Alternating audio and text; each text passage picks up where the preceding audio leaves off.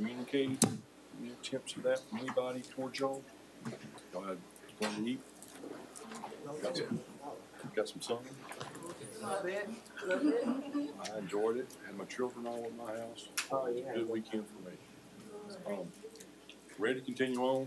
The defense still presenting the west side of the case, so we'll start on. If y'all need a break, this is 2 hours and 10, 12 minutes. Yes. We'll try to get it all done in one run, and we'll take a break. Length of one, okay? And if something happens in that, get my attention, okay? You're right. The defense calls Dr. Lipman. He's testifying by video. Due to scheduling conflict, we videotaped his testimony here in this courtroom. This will be presented just like we did the other gentleman from Las Vegas. Yes, sir. Solemnly swear or affirm the testimony about the bill shall be the truth, the whole truth, and nothing but the truth, so help you God. I do. Have a seat right up there, sir. Once you're seated, doctor, state your full name, spelling, and last name, please.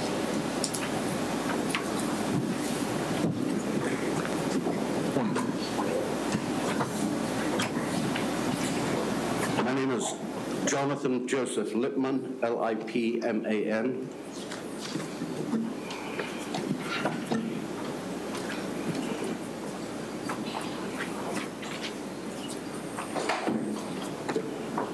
Dr. Lipman, what is your profession? I'm a neuropharmacologist. Can you tell the jury, what is a neuropharmacologist? A neuropharmacologist is a person who is trained in the expertise of dealing with the effects of drugs on nerve, brain, and behavior. Some of us work in industry developing, researching these new drugs. Some of us work in academia, and some of us consult clinically. Let me go over your educator. Can you go over your educational background, please? Yes, sir. My educational background is originally British, so it differs in some ways from the American trajectory. My advanced level certificates of education came from Kitson College of Science in Leeds, England. I went on to do my professional degree at the Hatfield Polytechnic in Hertfordshire. It's now known as Hertfordshire University. It changed its name. I did my externship at the National Hospital for Nervous Diseases in Queen Square, London, and obtained my state certification as a biomedical scientist, as well as my professional degree in 1979. I went on then to do my doctoral work at the University of Wales Institute of Science and Technology, obtaining a PhD in neuropharmacology. Excuse me, I just misspoke. It was my PhD that I graduated in 1979, forgive me. And I then went to do a postdoctoral fellowship at the University of Tennessee Center for the Health Sciences in Memphis, Tennessee. And over the ensuing years, continued to acquire additional education and board certifications as I moved through my academic and other professional positions. Can you tell me about your registrations and or certifications? Well, I mentioned, of course, my biomedical science certification in England. I am certified also in England by the Healthcare Professions Council, which is a national organization that controls healthcare professionals. Over the years that I was at the University of Tennessee Center for the Health Sciences and later Vanderbilt University, where I held positions for 10 years in the departments of medicine and surgery, I obtained additional training and qualifications, becoming board certified by the American Board of Disability Analysts, the medical psychotherapists and psychometricians, and the American College of Forensic Examiners, a number of different boards. And the education still continues. It does not stop. I moved from Vanderbilt to join industry after 10 years at Vanderbilt, and worked in the pharmaceutical industry and the medical device development field for 10 years before rejoining academia at East Tennessee State University, where I now am on the faculty, clinical faculty, and continue to consult with industry and the courts. So you went through school, at some point in time you went into private practice, private industry for a period of time, as you said, and then back to academia. Yes, academia, though continuing to consult in neuropharmacology outside of the academic setting, in addition to academic work and research and development. And you said that you had gone in 10 years in the, I guess, the business aspect of it. What did you do during that 10 years?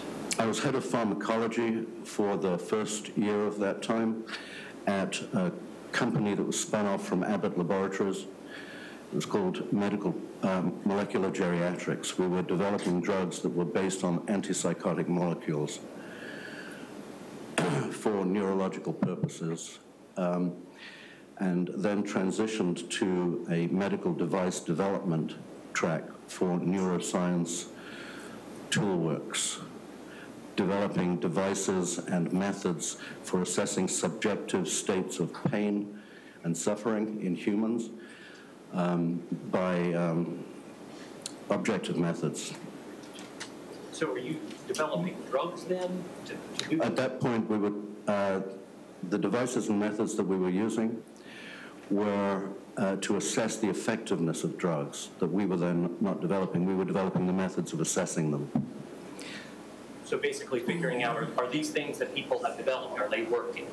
Yes, one of the principal interests was pain medicines, which of course takes you into the area of addiction and dependence and withdrawal. Do you have any professional affiliations? I'm currently affiliated with East Tennessee State University, as I mentioned. Yes, sir. I have a list of previous affiliations, no longer current. Can you kind of hit the highlights of those? Well, I mentioned the first, which was the Institute of Neurology, Department of Neurosurgical Studies at the National Hospital for Nervous Diseases in Queen's Square, London. And then through my departments at University of Tennessee Center for the Health Sciences, my affiliations were with the anesthesiology department, the biochemistry department, and the faculty medical practice pain clinic. At Vanderbilt, I was formally affiliated with the Departments of Medicine and Surgery, and maintained an adjunct position for some years after that. I'm not sure if it's still current. Possibly not after this time. With work that I was doing with the Department of Neurosurgery on pain assessment and pain treatment methods in chronic pain and intractable pain patients. And there developed several methods for objective measurement of pain, addiction, withdrawal. As I mentioned, I was group leader at Molecular Geriatrics Corporation, which was a spin-off of Abbott Labs. At the university now, I hold a number of positions. Well, I'm on the Grand Rounds Committee for the Department of Psychiatry. I'm affiliated with the Department of Continuing Medical Education therein. I also am, last year I was one of the coordinators for the forensics course in the psychiatry residency program, and also a lecturer on that program, and I'm still a lecturer on that program. This is in the postgraduate training of psychiatrists. You had mentioned continuing education. Can you tell us about any of the lecture, seminars, or presentations that you have given? I'd have to look at my own CV. There are many. Could you just give us a thumbnail of a few? The antidepressant drug pipeline was one that I gave a couple of years ago. Genetic testing and pain management was a lecture I gave the previous year as part of a one-day seminar for, actually it was not just East Tennessee, it was just held there, it was from people from all over. I gave a grand rounds that same year on pharmacogenetics. I have given a lecture entitled Update on Recent Trends in Abused Drugs, and in 2014, New and Future Drugs of Abuse. One was given to the U.S. Criminal Justice Administration called Drug Abuse, Addiction, and the Brain, Forensic Relevance. I could go on, but there are many. Do you hold any patents? I do. I hold several, both in the U.S. and abroad, on pain assessment methods, international patents, and I believe Canadian. Have you ever participated in any peer-reviewed research grants? Yes. Can you tell me a little bit about those? Well, throughout my time at Vanderbilt, I was the beneficiary of numerous grants assessing the effects of dementia and of drugs on the brain. Some of these came from the Division of Toxicology. It's called the Program in Toxicology. Some from the National Institutes of Health. One was with UCLA, Los Angeles, VA, on dialysis dementia. Uremic encephalopathy funding that I was part of at Vanderbilt came from Dialysis Clinics Incorporated, a private organization that was funding my work on the brain in dementing patients. After leaving Vanderbilt, the work that I was doing in Chicago with molecular geriatrics and with neuroscience toolworks was funded through the National Institutes of Health. These were quite large grants. $1.25 million was one, 850,000 was another, to fund our work there on the development of methods for assessing the effects of drugs. I think that might have been my last NIH-funded grant. Have you ever been published? Oh, yes. Would it be fair to say about 6 pages of your CV are articles that you have been published? Yes, it is. These are, what's in my CV are just the peer-reviewed ones, but there are more than this, some of which were not in peer-reviewed journals. Judge, at this time, we would offer Dr. Lipman as an expert in neuropharmacology. We're done. Mr. Graham? No board out at this time, Your Honor. Considering his background, training, education, experience in all fields, facets of the, as shown in his testimony, this court will qualify him in the field of neuropharmacology to provide testimony to that end.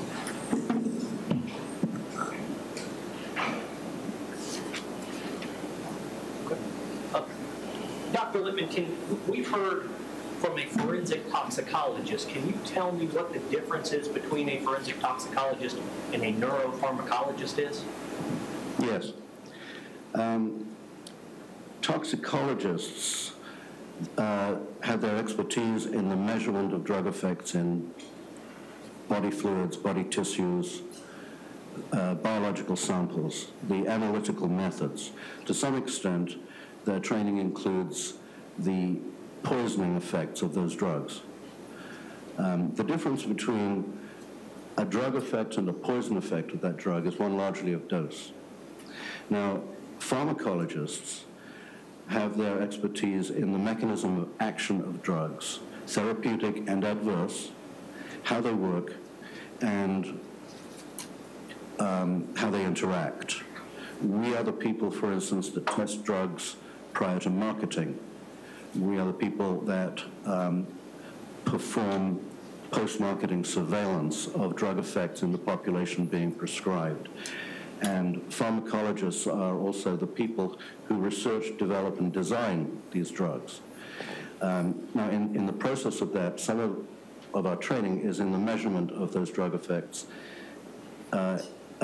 measurement of those drug concentrations in tissues, but that is not our principal focus. So there is a certain amount of toxicological training in a pharmacological career, but it isn't our main focus, whereas that is the main focus of a toxicologist. We rather deal with the effects of drugs, measuring the effects of drugs, assessing the effects of drugs, and in the treatment of disease, such as psychiatric disease, we assess the efficacy of the drug, the effectiveness of it, and of drug interactions. Let me ask you this. As a neuropharmacologist, when looking at the effects of drugs, initially, what is important to you to look at as far as background? Well, drug effects are determined more than by dose. Drug effects have very individual determinants of drug action. In other words, it depends who the drug is acting upon as to what the effect will be. Drugs produce different effects in different people. And the effect of a drug is influenced then by factors such as their underlying medical condition, their underlying genetic predispositions, their underlying metabolic capabilities, underlying disease states will completely change the effect of a drug. There are a number of other determinants, but also relevant to the examination of a drug at the time of inspection is the set and setting of drug use, because that also determines the effect. How so? The set and setting are, the set is what you bring to the drug experience, and the setting is the experience, is this milieu surrounding the effect of drug action. So just to give you an example of how setting can be relevant, antipsychotic drugs that are very helpful and therapeutic in a controlled milieu in the psychiatric ward may be completely useless in the chaos of everyday life with traffic and people and responsibilities and noise and family and intrusions. The milieu, the setting, has a lot to do with how effective the drug will be, and the converse is also true. Not only may a therapeutic drug lose its benefits in the wrong milieu, but a drug that could be relatively innocuous, for instance LSD, a psychotomimetic drug, can produce catastrophic effects if the milieu is threatening, frightening, uncontrolled, and that would be called a bad trip. The dose hasn't changed, the drug hasn't changed, but the setting has changed the effect of the drug. So set and setting are important determinants of how a drug expresses its effect on an individual. Did you have an opportunity to review documents in reference to the life history of Tim Jones? Yes, I did. And why is that important to you? Well, as I explained, the underlying medical, psychological, psychiatric, genetic, familial condition of the individual can determine in large part the effect of a drug. And you also reviewed information about a traumatic brain injury that Tim suffered during his pre-adult years? Correct. That as I said, medical. Yeah, for a drug that acts on the brain, it's very important to know how the brain is functioning to start with. And you also reviewed his relevant psychiatric history? Yes. And also his relevant drug abuse history? Yes, I have. And why would the drug abuse history be important? For a number of reasons. One reason is that depending on other factors, the effect of a drug at a certain time of interest, when we examine that time of interest, may be related to the effect of the drug historically. In some cases, that may have an effect, for instance, like tolerance in alcohol use. A person who uses it regularly will develop some tolerance and will not be as intoxicated at a blood level that we measure at the time of interest because they are tolerant to it, unlike a person who has never had alcohol and who then achieves the same blood level and is unable to get up off the floor. So the history of drug use is relevant from that point of view, and it's also relevant because prior drug use can affect other things, such as the development of the brain, the development of the liver, the development of certain cognitive and other factors, and depending on the age at which it is used, it will have different effects. Therefore, the history of drug use is relevant to an examination of how a drug acts at a particular time. And I believe you reviewed information about Tim's marijuana use during his pre-adulthood years. Yes, I did. And also, I guess, in the last couple of months prior to August, his use of synthetic cannabinoids. Yes, I did review that. And besides the, and I guess when I say synthetic cannabinoids, marijuana is also a cannabinoid? Marijuana contains cannabinoid drugs. And then you also reviewed information in reference to Chantix? I did. He was prescribed that at the time of this offense. Can you just, before we get into the background, can you give me your opinion on what you believe Tim's drug use had on his thinking and his behavior at the time of his killing of his children? I believe that his use of synthetic cannabinoid, AB Panaca, more likely than not exacerbated his pre-existing and his continuing psychosis spectrum mental illness, which drove his irrational behavior. So let's kind of back up now and just kind of talk about pharmacology of cannabis. Can you just kind of run us through kind of how, is it just that drug or any drug works on with affinity and efficacy? Can you kind of explain that to the jury? Cannabis contains a number of different drugs. It contains quite a few. Two of them we think of as the main ones. Future research may reveal more. What are the two main ones? Cannabidiol and delta-9 tetrahydrocannabinol. Is that what? All right. Yeah. For the record, let's get it, spell it for Joy. Cannabinol.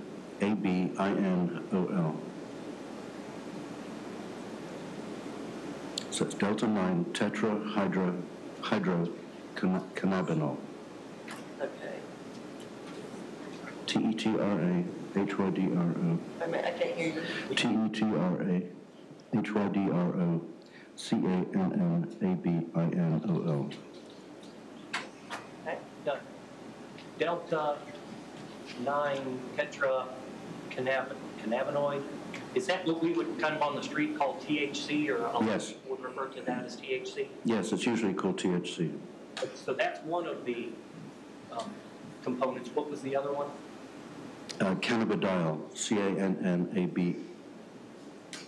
Cannabidiol. And what is that?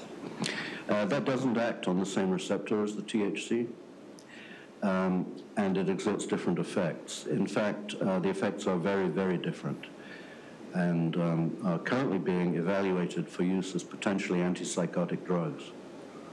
And yet, both of them are in the same plant, along with others that may have effects we haven't yet elucidated properly. And so both of those things are inside of just regular marijuana? To some extent, some marijuana species more than others, yes. And can you explain to the jury how you can determine the power of a cannabinoid to invoke effects at a receptor? And I guess we need to start with kind of explaining what is a receptor and how those... Yes, let me explain that. There's a reason why cannabis acts on the brain. Can I start there? Yes, please. How does it act on the brain? The brain has receptors for cannabis, for cannabinoids. And the reason it has receptors is because the human physiology manufactures its own cannabinoids, and they have very important purposes in brain function. These, we call them endocannabinoids. They are involved in the regulation of temperature, body temperature, blood pressure. They're involved in the regulation of perception. They're involved in memory, and they are neurotransmitters which our brain relies on to function, these endocannabinoids. The first to be identified and synthesized was one called anandamide. You need to spell that, I guess. A-N-A-N-D-A-M-I-D-E. And of course, it was tested for possible use in humans as a therapeutic drug. Be that as it may, the point is that our brain possesses receptors for endocannabinoids. And it is at those receptors that the cannabinoids in marijuana act.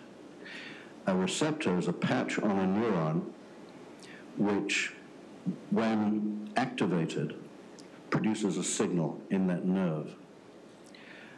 The receptor has a very specific shape, and only things that will fit that shape will bind to the receptor. Is that kind of like a lock and a key going together? Yes, you might think of the receptor as being the lock, and the chemical, either anandamide or THC or a synthetic, as being the key. When the combination occurs between the neurotransmitter and the receptor, it occurs with a certain vigor that is measurable by neuropharmacologists, a certain attraction. Think of it as the strength of a magnet, maybe.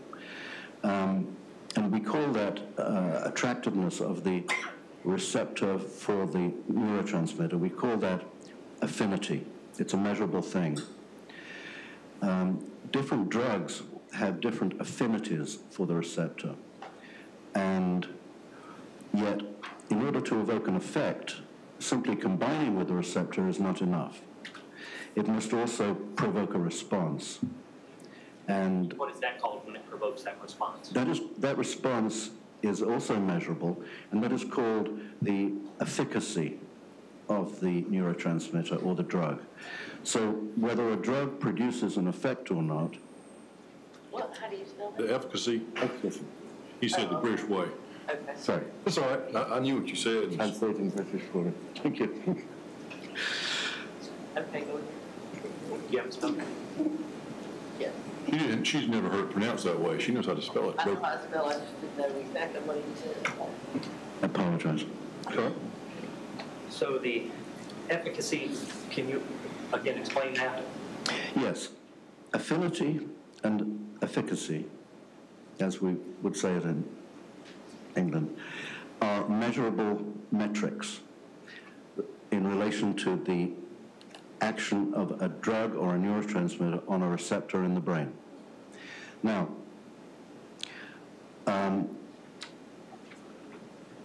when a drug produces a post-receptor action as a result of its binding, its affinity, and its effect, its efficacy, we call that an agonist drug. It's a product of affinity and Efficacy, yes.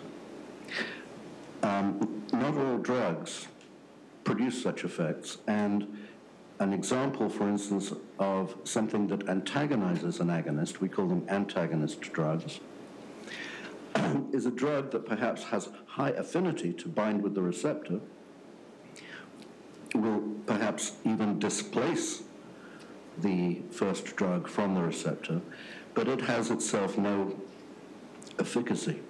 All it can do is bind. And I think we've all heard of Narcan or Narcan. Naloxone, Narcan, is an example of an opiate drug that has high affinity but no efficacy. Therefore, it competes with morphine for the opiate receptor, but it doesn't produce a morphine-like effect itself, and this ends the morphine action. by displacing it. So it has no efficacy, it has high affinity, whereas morphine itself has high affinity and high efficacy. It goes into the lock and it activates it. So basically, the Narcan is kicking the morphine out of that receptor, and that's kind of how it works and brings people back, and that is it's stronger and has more affinity, and it has... It has more affinity but no efficacy. An example, just to complete the metaphor, or the example so it's more, heroin has a higher affinity and a higher efficacy than morphine. If a person is under the influence of morphine, heroin can displace that and produce a greater effect because they're both agonists. They both have receptor binding capability and receptor activation capability. Narcan binds, but it has no effect, no efficacy, so it displaces. Okay, so in dealing with THC, you had mentioned that it is an agonist at a receptor. Do we know what that receptor is? What is it called? Yeah, well, all of the receptors, and there are a number of receptors for the cannabinoids, are called the CB receptors. The one that THC acts on is the CB1 receptor. It's present in the hippocampus of the brain, it's present throughout the limbic system, and I mentioned earlier, it has some very lower brain function areas that it is binding to, because that's where anandamide binds, the endogenous cannabinoid that we make ourselves. And when we talk about an agonist, is there a difference between a partial agonist and a full agonist? Yes, there is. The efficacy and the affinity may not be 100%. There are some drugs that will bind with great avidity to the receptor, and you can't get them off. Some will bind gently, and they can be bumped off by competing agents. Some will bind strongly and aggressively produce an effect. In a sense, when both affinity and efficacy are at maximum, we have what we call a full agonist drug. Would THC be a full agonist to that CB1? It is not. It is a partial agonist. It is weaker than a full agonist at binding to the receptor and at producing post-receptor effects. And that's the natural occurring THC found in, say, marijuana, correct? Yes. Yes, it's a partial agonist. It's not a full agonist. What about the synthetic cannabinoids? Do those act on that same CB1 receptor? They do. They do. Of course, they are not accompanied by the other compounds found in marijuana because they are synthetic. They are just modifications of the shape of the THC molecule made by neuropharmacologists and medicinal chemists for research purposes, for exploring how the brain works and how therapeutic drugs may be developed.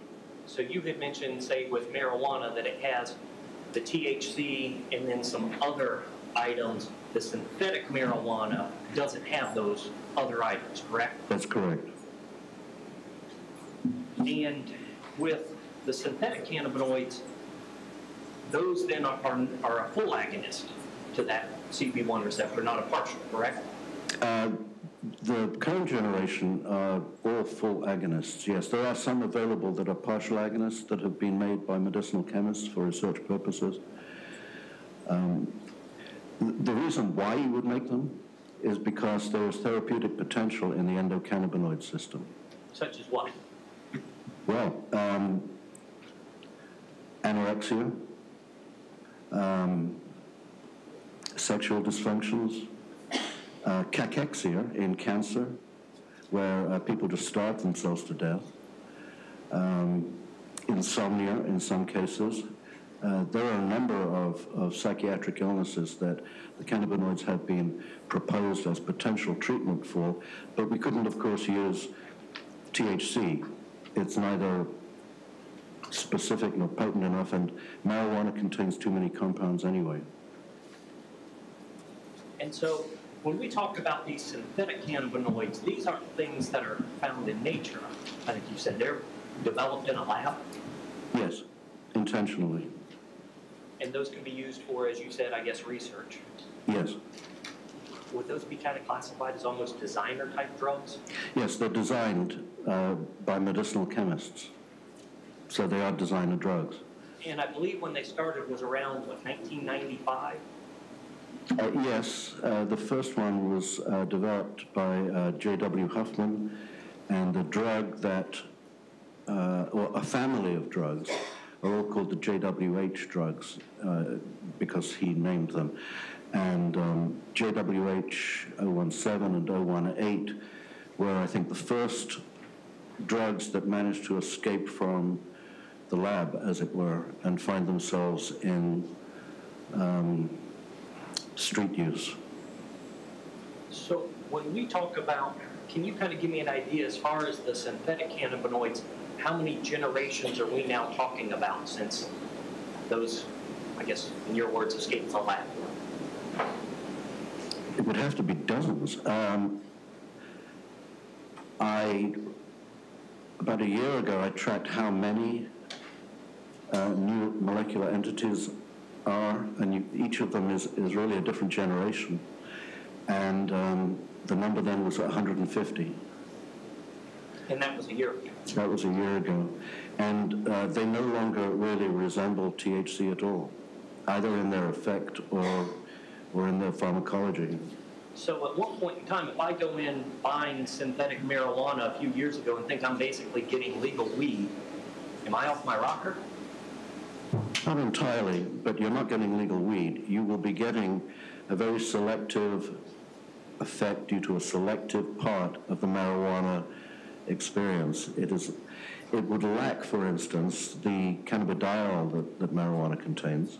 Is that CBD oil? Yes. Kind of. I mean, in layman's terms, is that? The oil presumably contains CBD, but there is no FDA control over that except in the case of one legal product, which is used in the treatment of a certain type of childhood epilepsy. That is FDA approved. I have no idea whether or if you will find true cannabidiol in CBD oil that you buy on the street, but yes, that's the intention. The cannabidiol, does that affect that same CB1 receptor? No, it does not affect it at all. No, it acts through an entirely different mechanism that really is not related to the intoxication effect of marijuana. And the cannabidiol, you said it doesn't act on that same receptor. That's not found in the synthetic marijuana, is it?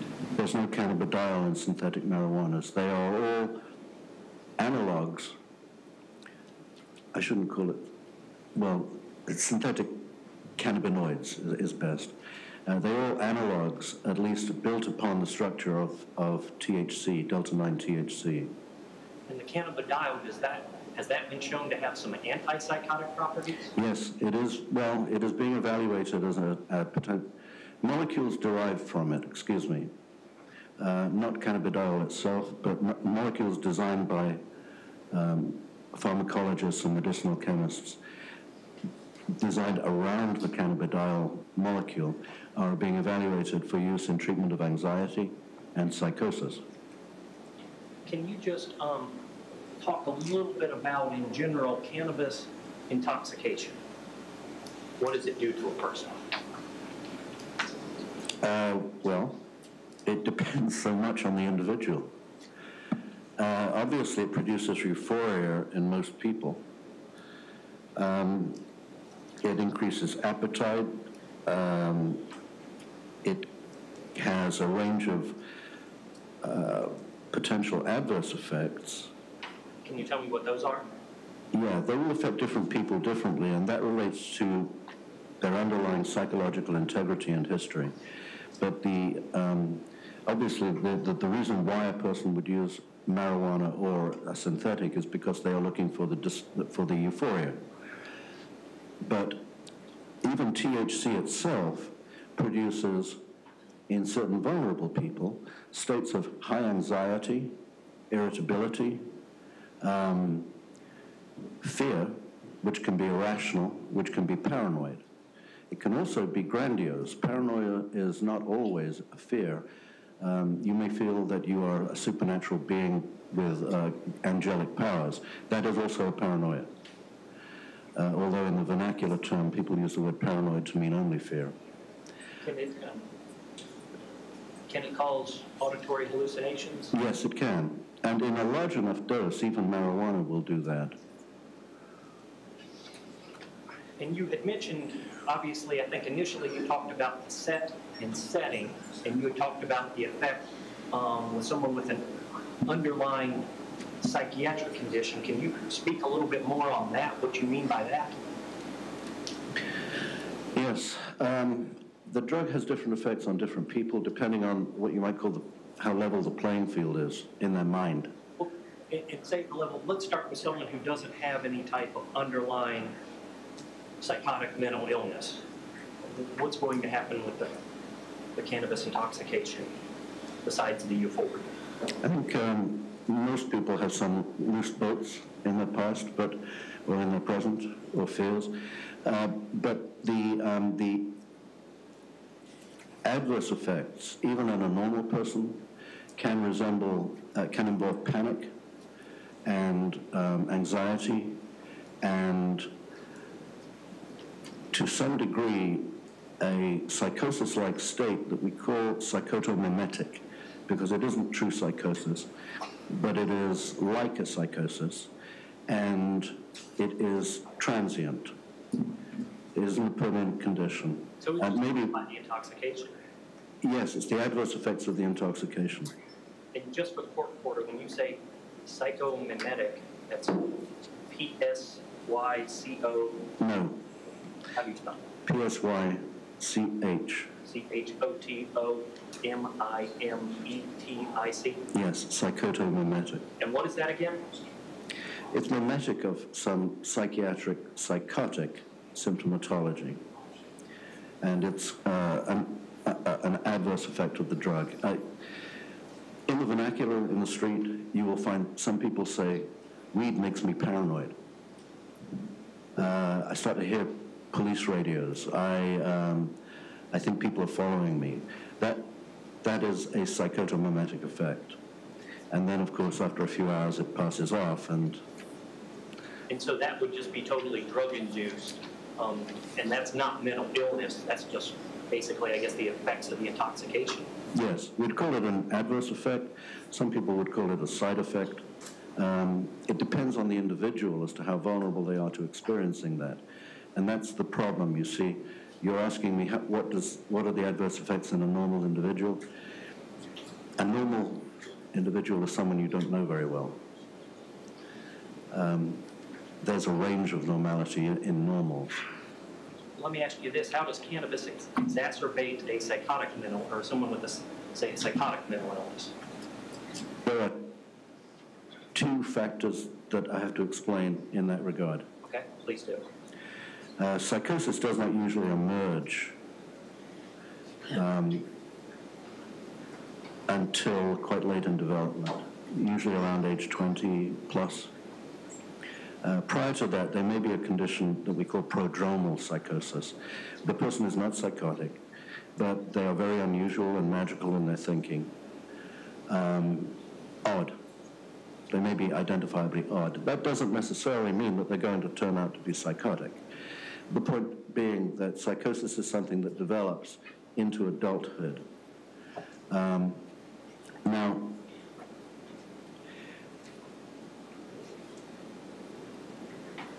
we have found from a number of different studies, epidemiological and otherwise, that when cannabis, presumably due to its THC content, is used in early childhood, particularly prior to age 15, the odds of developing psychosis later on, by age 26, according to one study, are considerably higher. They're at least threefold higher than normal, which means that in part answer to your question of what is the relevance in psychosis, it can have a role in the development of psychosis in the first place. Use of THC in your younger years can potentially increase your risk of developing that psychosis. Yes, it can. And there's multiple studies on that? There are multiple studies, and of course this is a reason why we should keep marijuana away from children, because it could produce irreparable effects later on if they are vulnerable to it. But we won't know that they're vulnerable to it until they're in their very late teens. And so you reviewed records from other experts indicating that Tim suffers from a psychosis spectrum mental illness, correct? Yes, I did. And after looking at that, can you just kind of tell me what you can glean from that? Can you clarify the question? Well, let me back up. Let me ask you this. People with a post-spectrum mental illness, what is their experience as far as the use of cannabinoids, as far as the pleasurable? Oh, I see what you're asking. Yes, it's somewhat ironic in that we know that in schizophrenics, for instance, marijuana use makes their psychosis worse, and yet they claim that it relieves their dysphoric mood. When you say dysphoric, what do you mean? Unhappiness. And I don't dispute that it may alleviate some of their dysphoric mood, but the problem that they're suffering from is not primarily a mood disorder. It is that they're out of contact with reality, and that is exacerbated by cannabis. So people with psychotic illnesses should not use THC or cannabis, even though they may feel that it is helping their dysphoric mood, their unhappiness, because their underlying psychotic illness is exacerbated. And when you say exacerbated, can you give me an example or kind of tell me what you mean by that? It's gasoline on the fire of their illness.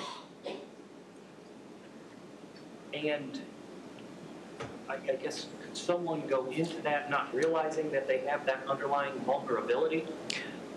Okay, this is the point about psychosis. Psychotics don't think they are psychotic. Their view of reality is very, very different from ours, but it's their reality. And they don't see themselves as mentally ill, as a rule. Unlike people who have a mood disorder, who know that they're miserable and depressed and crying. That is identifiable. But when your thinking is so out of line with conventional norms of reality, that can be difficult to identify as an illness. You may think that you are particularly spiritual, for instance, or you may think that you are endowed with certain telepathic powers, or you may think that you are endowed with special functions that most humans don't have, but you do not think of yourself as ill. That'd be someone who feels like they can tell when someone's telling the truth, almost like a human lie detector? Yes, that's an example. And then, I guess in your experience, have you had times where individuals had something that was kind of going on that was in their life that was kind of mundane, but you take a look at that and realize that it's underlying psychosis? Yes. Oftentimes, let me point out that psychotic people of the schizophrenic variety are very often highly intelligent, but usually they are described as odd, idiosyncratic, a little weird, and their behavior may not be entirely congruent with what is typical, but maybe not enough to start the alarm bells running in people's minds. But an example that I could give you of a fellow that I evaluated who had this odd way of walking downstairs. I would object at this time, Your Honor, the relevance. I'm gonna allow it. Continue on, overruled. He had an odd way of walking downstairs whereby he would step on the front leading edge of the step. It looked kind of dangerous, actually, and he would touch the banister with his fingertips only, and he would zip up and zip down the stairs. And it seemed a little odd, you know, people thought he's odd. But when I inquired of why does he do that, he explained that he has the ability to see gray, sticky clouds of what he called psychic shit that adheres to wood, such as the wood of the stairs, but not the rubber edge of the stair, and to the banister, but not to the banister rail. And he was manipulating his life so as to not touch any of this gray, sticky cloud of evil in his mind, which of course we cannot see. So yes, he looked a little odd and his movements were a little strange, but the underlying reason for it was psychotic. In reviewing his records, I believe you said it looks like over a period of time that Tim's drug of choice was marijuana. Yes. Although he started using synthetic cannabinoids, did you review a toxicology screen done on him or on his blood by NMS Labs? Yes, I did. 97, and that was positive for AB Panaca? Yes. And then you also reviewed some testing from the Mississippi Crime Lab that tested some Scoopy snacks out of his car, correct? Yes, something labeled Scoopy Snacks, yes. And that also tested for Bidem AB Panaca. It did, yes. And then you actually requested an additional test or a confirmatory test from NMS Labs, I guess more of a comprehensive. Yes, I wanted not just confirmation of the AB Panaca, but there was evidence coming across my desk that some of the synthetic cannabinoids containing AB Panaca also contained other synthetic cannabinoids, and so I asked that they be that the sample be examined to see if that was the case with this sample also. And I think you had said earlier the AB Panaca. What would the AB stand for in that? Usually, it's related to the medicinal chemist who has developed the drug, or the company that has developed the drug. In fact, AB Panaca was developed by Pfizer Labs and patented by them in 2009. And could you tell me about AB Panaca? It is a pure agonist, unlike THC, and it has vastly greater potency as a combination of affinity and efficacy on the CB1 receptor. There are different ways of measuring that affinity and that efficacy, but it is of the order of possibly 20 times, and in some examples of research, many more times more potent than THC itself. And it is not a partial agonist, it is a full agonist. So it would be stronger than, say, naturally occurring THC? It would actually displace naturally occurring THC from the brain.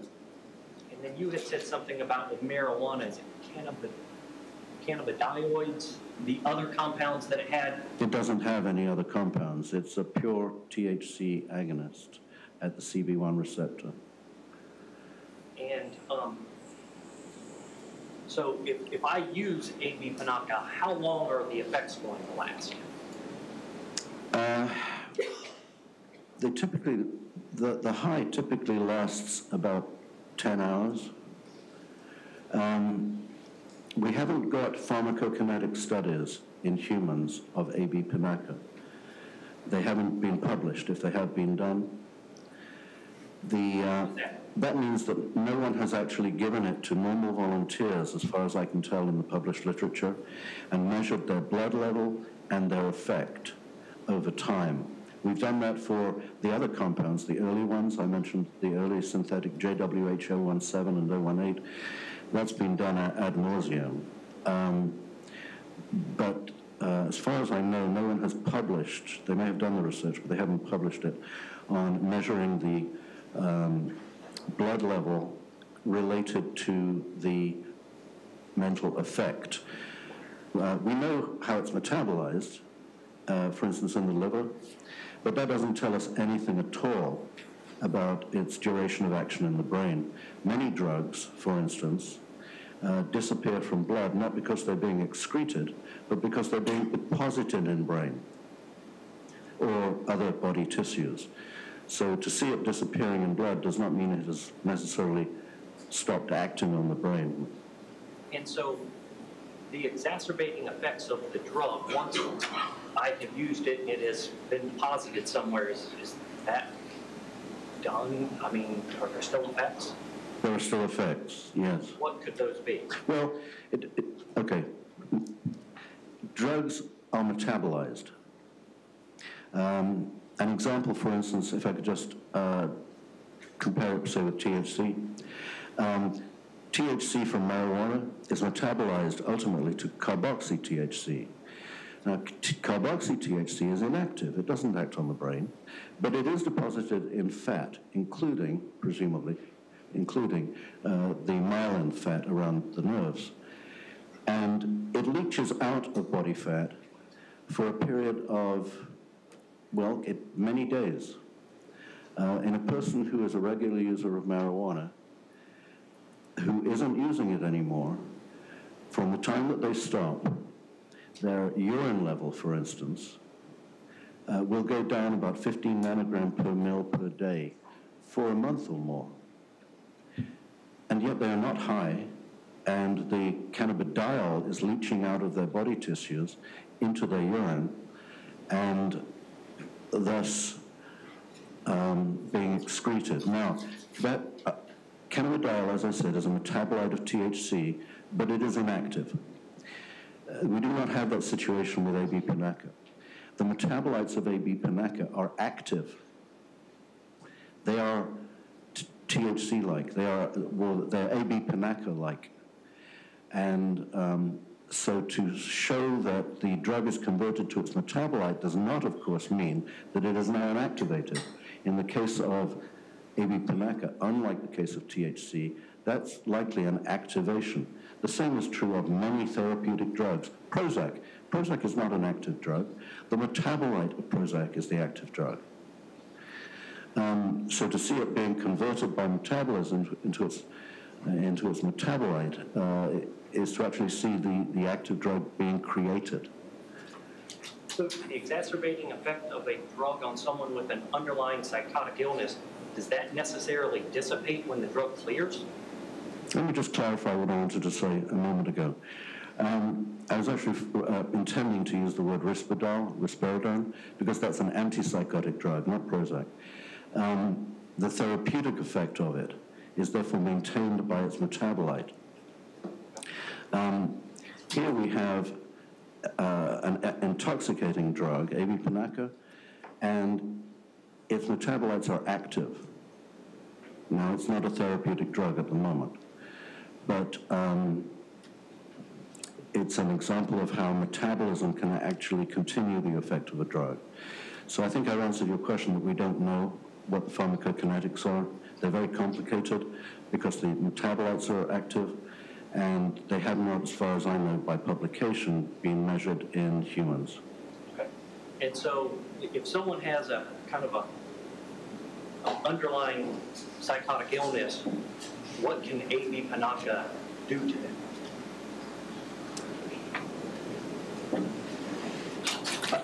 It will make it very much worse.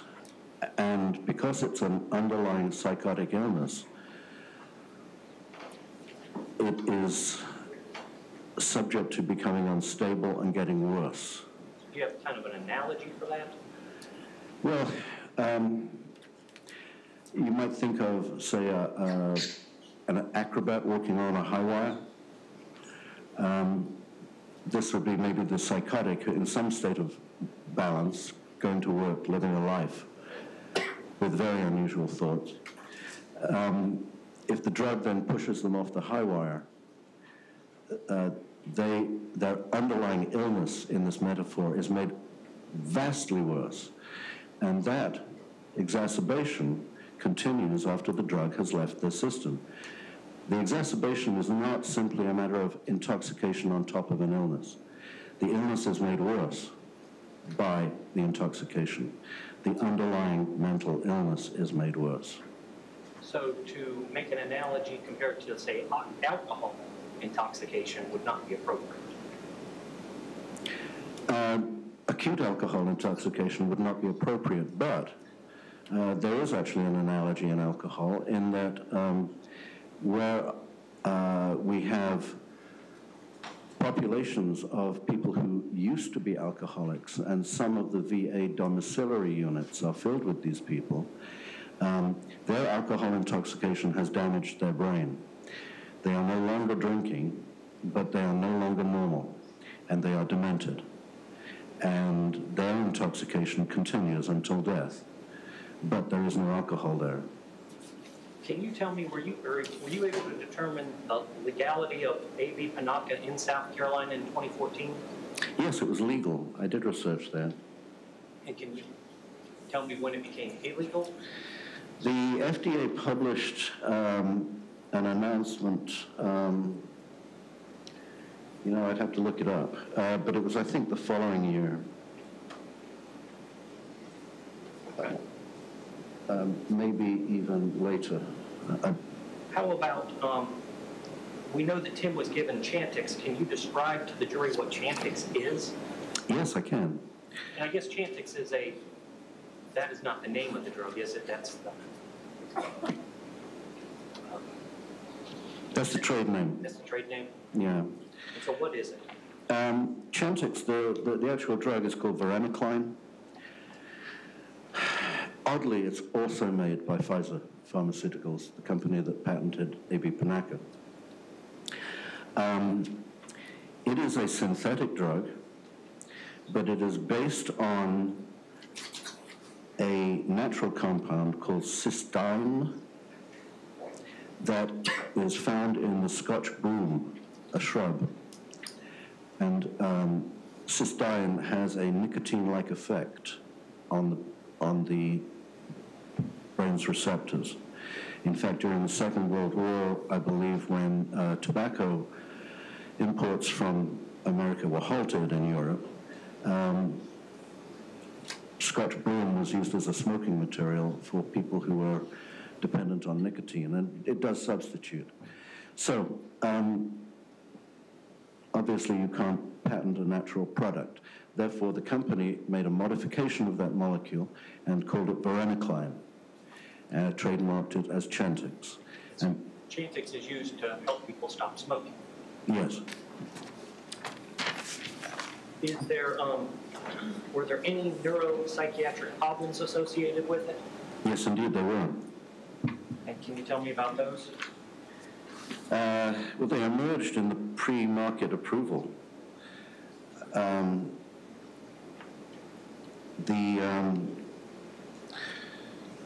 They were so serious with attempted suicides, depression, psychosis, hallucinations, that in applying for a license to market the drug to the Food and Drug Administration, the Food and Drug Administration insisted that they put what's called a black box warning. Dr. Lipman, let me show you what's been marked as defense exhibit number 124 for ID purposes, and ask you if you recognize that. Yes, I do. And is that referred to as a black box warning? Yes, it is. And was that on Chantix? Yes, it was. Judge, we would move defense 124 into evidence.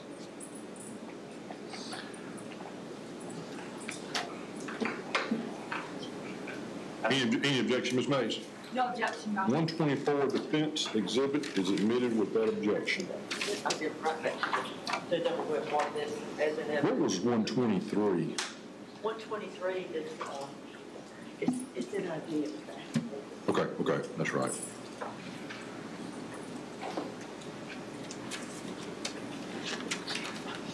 And again. Okay. I'm going to show you what's been marked as defendant's 121.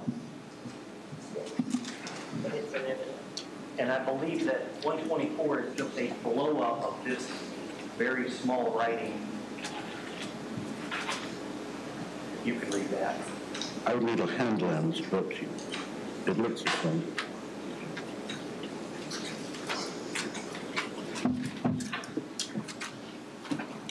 And so, doctor, can you tell me what is a black box warning? It's a requirement of the Food and Drug Administration, and they are not common. In order to obtain marketing approval of a drug through the Food and Drug Administration, what the Food and Drug Administration actually controls is, apart from the purity and quality of the drug itself, is what's called the label. The label is what most people would call the package insert. And this contains detailed instructions to the practitioner, to the patient, to the pharmacist, regarding what the Food and Drug Administration believes and the company has agreed the users and the practitioners need to know. Most labels don't have a black box warning. A black box warning is potentially a reason to keep a drug off the market unless it is black boxed. And that is, therefore, there is complete disclosure that there is a problem with this drug, and that is put on the black box in the labeling. And that is on defense 121. Yes. And can you read that? Yes, sir. Oh, no, we don't. He does not need to read all that. Okay. It is verbose and lengthy, but it's part of the package in the Chantix box, which is Exhibit 121 for the record. Dr. Lipman, are there different types of Chantix? Is it sold different ways? There's only one way that I know, but that way involves several different doses. The patient is given what's called a starter pack, and the starter pack, this has green coloration, contains 11 doses of 0.5 milligram, half a milligram, to begin treatment, and 42 tablets of 1 milligram tablets to be used in the continuing weeks after the initial week.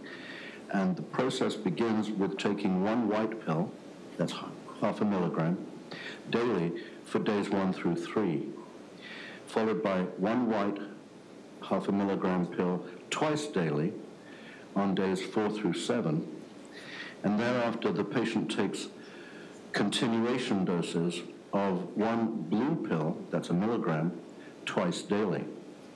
Now the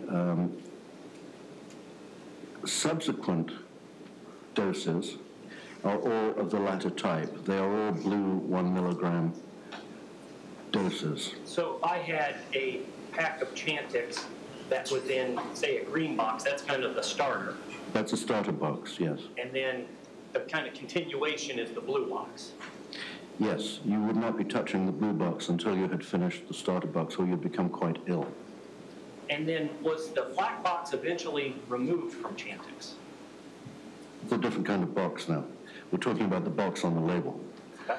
Can you tell me about that? Yes, it was removed in December 2016, following a representation by the company to the Food and Drug Administration that it had performed a study that they argued meant that the black box did not, that the information could still be there, but not in a black box. And who funded the study? Pfizer, the drug company.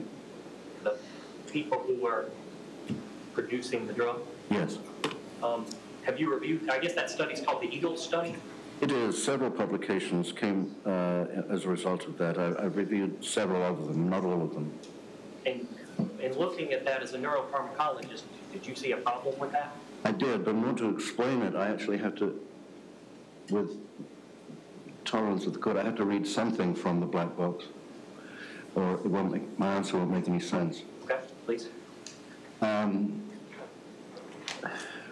Well, let me do it from the the monograph instead.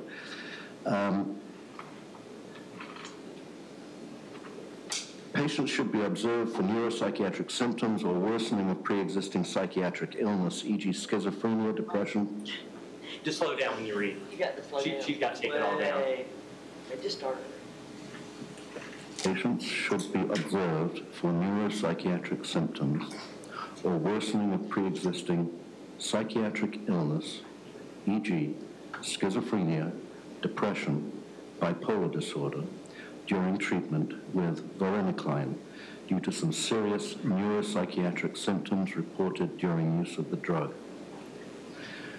Post-marketing reports have included mood or behavioral changes or a psychiatric event such as a psychosis, hallucinations, paranoia, delusions, homicidal ideation, hostility, agitation, anxiety, panic, mania, depression, suicidal ideation, suicide attempt, and completed suicide in patients with or without a psychiatric history. Now, the EAGLE study was a study done by the company in psychotic patients. They were either schizoaffective or schizophrenic. They were selected for the study on that basis, and they were all under psychiatric treatment taking antipsychotic drugs. They were all stable. And if they had had an episode, a return of psychosis or other mental illness in the previous months prior to the giving of them varenicline, then they were excluded from the study. So this study is based on folks who are schizophrenic or schizoaffective but are actively being treated and haven't had a recent episode. That's correct. And the company reported that, on balance, varenicline was safe in those people who were actively under medicated antipsychotic control and mood control and monitored by therapists. However, even in that study, more patients in the varenicline-treated psychiatric cohort had serious neuropsychiatric events involving a psychiatric hospitalization than patients receiving a placebo, even in the EAGLE study, according to a review that I am reading. But the FDA agreed that the black box warning could be removed. Let me ask you then, let me change subjects and ask you, have you reviewed Tim's psychiatric drug, or what he has been prescribed as far as psychiatric drugs since he has been placed in custody? Yes, I have. I don't have it in front of me, but I'm familiar with what he's been taking. And one of those drugs is Geodon? It is. Who is that made on? Kaiser, ironically. And it appears he's been on that since September of 2014. Yes, sir. Is Geodon, is that taken recreationally? Absolutely not. Or not to my knowledge. I can't imagine anyone wanting to. Is it not a pleasurable experience? Can you describe that to the jury? It is, unless you're suffering from psychotic agitation, you would find the effect of Geodon suffocating. It would be oppressively tranquilizing, clouding of consciousness, blunting of mood. It blunts euphoria, which is why it's also useful in bipolar disorder and mania. It would be quite unpleasant as far as I'm aware. Besides those side effects, does it have any physical kind of side effects potentially? There is a risk with all of these drugs, less so with Geodon than some of the early ones, of producing brain damage. You can see the effects of it when the drug is still being given as a kind of tremor, an extrapyramidal syndrome. The muscles may also be affecting the mouth and the tongue and the neck, which can affect voice. Speed of thought is clouded, slowed. Word finding ability is impaired. There are neuropsychological impairments across the board. However, some of the effects on the striatum of the brain can be permanent, and tardive dyskinesia is the one that we worry about, which is a sort of Parkinsonian syndrome. You do not use this drug unless the risks and benefits are carefully weighed, and in a person who doesn't need it psychiatrically, there are no benefits. All there is risks. No physician would do that. So would you have an opinion about a physician if they would give Geodon to someone who didn't need it? Objection, Your Honor. Calls for speculation outside the scope. I think it's within the scope, and I think he's already answered a question very similar to that as a follow-up, so I'm going to allow it, so overruled. That would be assault. Malpractice? Yes. Now, there had been some talk about half-lives. What is the half-life of Geodon? It's quite short. Unlike some of the older, more established antipsychotic drugs, the effect of the drug dissipates over about 8 hours. So the drug is given regularly, daily, and in some patients that clear it a little more quickly than others due to their metabolism, they are very, very ready for the next dose because their symptoms are already returning. Now, this is quite different from some of the other longer acting older drugs. In some cases, they only need to be given once a day. In some cases, once every 2 weeks. But with Geodon, you cannot miss a dose. It is critical that you not miss a dose. You must carry the dose with you so that you do not miss the dose. And so potentially there could be effects or ramifications if I miss, say, 2 days? There would be, as you would expect. Not only uncovering of the underlying illness, but because the underlying illness has been kept under control, suppressed by the drug, therapeutically and benevolently, there is a risk of what we call rebound psychosis when the drug is discontinued or withdrawn. And rebound psychosis can be even worse than the underlying condition was before treatment began until it stabilizes. And so, doctor, do you have an opinion to a reasonable degree of certainty in neuropharmacology how Tim's drug use would have affected his thinking and behavior at the time of his killing of his children? Yes, I do. Can you tell me that? It would have exacerbated his underlying psychiatric illness. That's all the questions I have, Your Honor. Right.